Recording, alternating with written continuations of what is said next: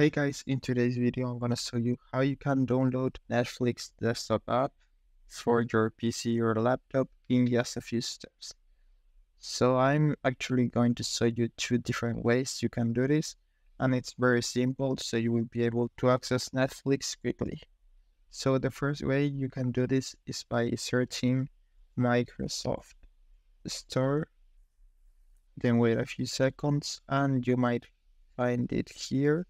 Or you can also search it right here at this search bar.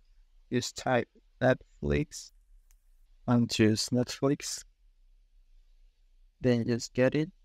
And this will take a few seconds depending on your internet speed. That's it. Now it's installed. We can open it right here. And Netflix will pop up.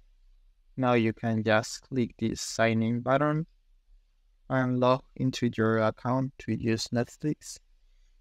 Then you could also pin it to your taskbar if you want, so it's more comfortable to open it. So now the Netflix icon will always appear here, and you can just open it by clicking it. Now the other way you can get this app is by going through your browser, then search for Netflix, and then click these three dots right here. Click Save and Start, create the shortcut, and check this Open as Window checkbox. Now here you can modify the name if you want.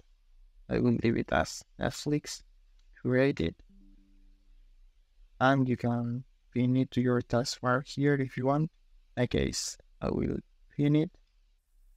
Now we can close our browser, and you can see the Netflix icon appears on our desktop now, and it's pinned to our taskbar. So you can just open it from here or directly under taskbar, and then sign in and log into your account so you can watch Netflix normally. Then if you want to remove it from your taskbar, you can just right click and unpin it. So that's basically it. I hope it was helpful. Thanks for watching.